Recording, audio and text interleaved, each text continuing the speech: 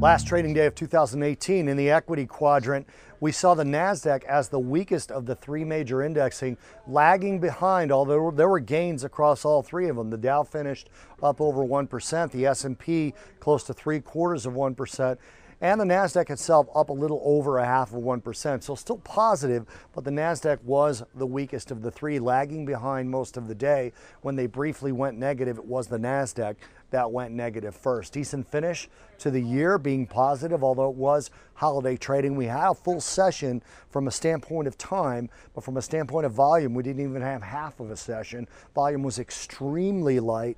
The trading day virtually ended after the close, after the open in terms of volume, but the NASDAQ did end up closing with about an 8% rally off of the lows, dropping into bear market. That's the only time we saw that, getting down lower than 20% off of the old highs and then rallying up from there. We're up about 8.5%, about 8.3% since that initial low was made, dipping into bear market territory and then coming back up.